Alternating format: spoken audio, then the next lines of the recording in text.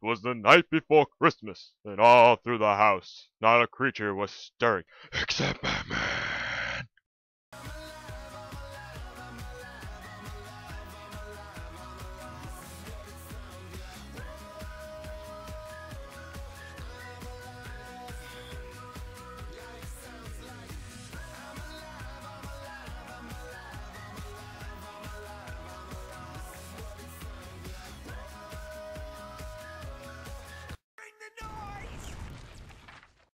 It's that time of year again.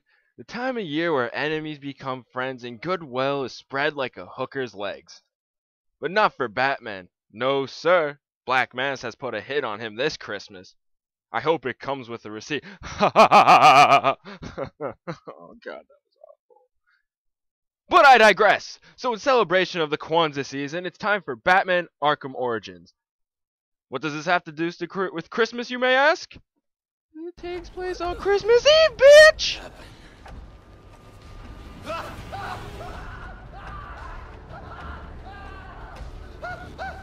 Time to talk. Where's Cobblepot? Let me go! If you insist. 701.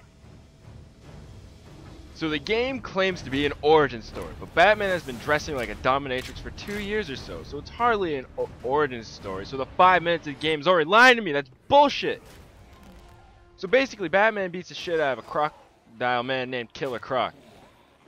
Gotta love some of the originality in the comics. Yo, wait, hold up. Who's the voice of Batman? That's not Kevin Conroy! Why, game? Why?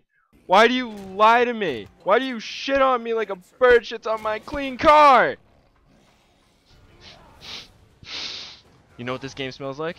It smells like a shit, bad sequel! I mean, it is the game that's missing the polish of its predecessors. Like, it doesn't feel as complete.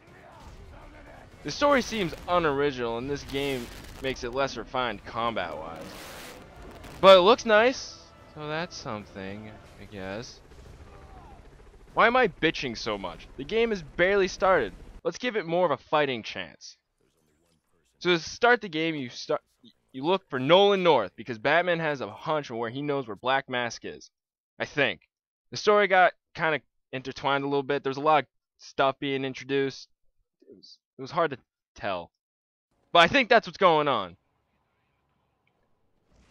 Anyway, it turns out that the Penguin, Nolan North, is hanging out on a ship called the Final Deal. Fuck you. This is a terrible ship name. On the ship The Final Deal, you find one of the assassins, the Electrocutioner. He sounds like a bitch, and he takes it like a bitch, because he's a one-punch knockout like the little bitch he is.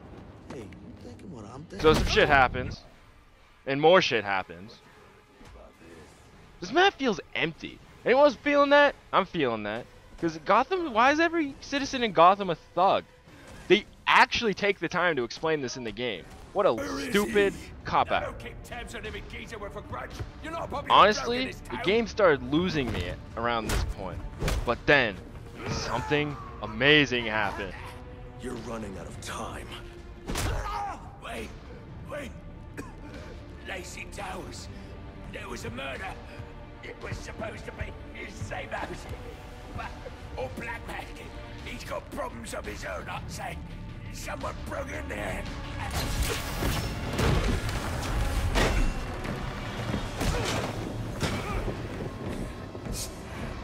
It's Deathstroke! Yes, Deathstroke. He finally makes an appearance. They advertised the crap out of him. They made it seem like he was gonna be the main villain. Oh man, it's awesome. The fight's cool. It looks cool. Just look at this. It's Batman and Deathstroke. Doing fucking shit. Even though I could just go play Justice Gods Among Us, a far better game, and do the same thing. But that's besides the point. And boom! He's down and out for the countdown. 1, 2, 3, you're done. Wait, what? He's gone? The fuck? How could they advertise the hell out of him so much when he gets beat up by Batman and then arrested? It makes no sense. What's the point of advertising him? Is it me, or does this story seem to be moving way too fast to get into? It's not very well paced. It seems like they're just throwing a bunch of shit at you, and then the shit's gone immediately. It's not good storytelling.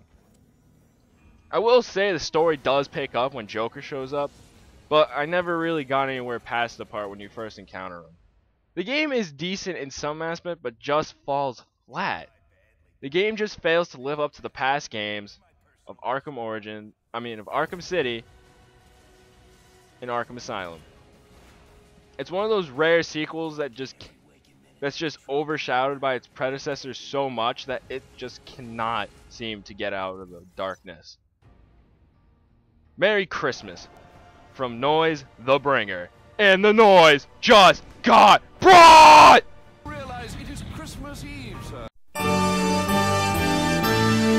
You got the touch. You got the power.